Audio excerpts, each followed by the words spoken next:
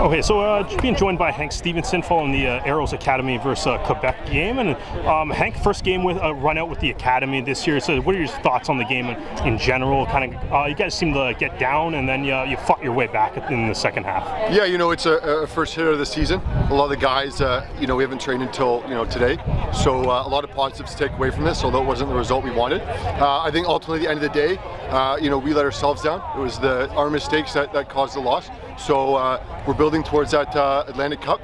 A lot of positives, and we're just going to keep the momentum forward, have some work-ons, and but all in all, we're really positive about that performance.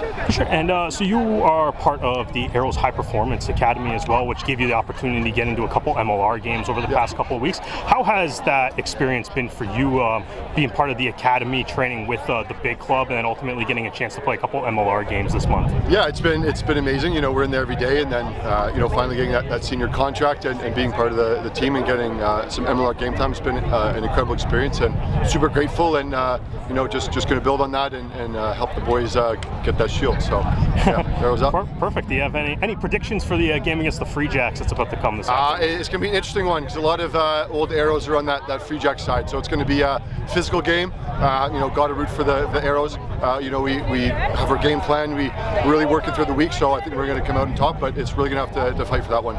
Perfect. Thank you for your time. Awesome. So being joined by Brenden now, and Brenden, tough loss today against Quebec, but what are just your thoughts on the game? And you guys got your first hit out as an Academy squad this year. Yeah, no, it was good. It was good fun. We only got together just yesterday once before the game, so just trying to settle everything in a short period of time was tough. But I think there's no lack of effort. The boys gave it their all. Just practice together, more time together, just keep improving.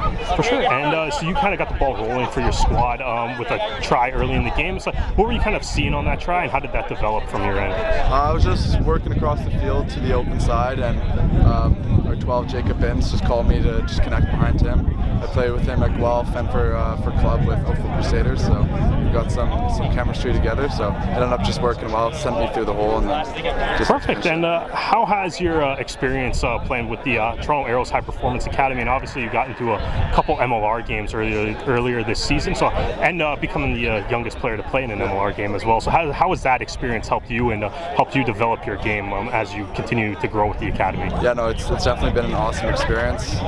Playing just with some class players, learning a lot from them. Just being in the professional environment has been great. I've learned a lot, and yeah, it just helps with some confidence and shows what you need to do to make it to the next level. Perfect, Brenden. Thank you for your time. Thank you.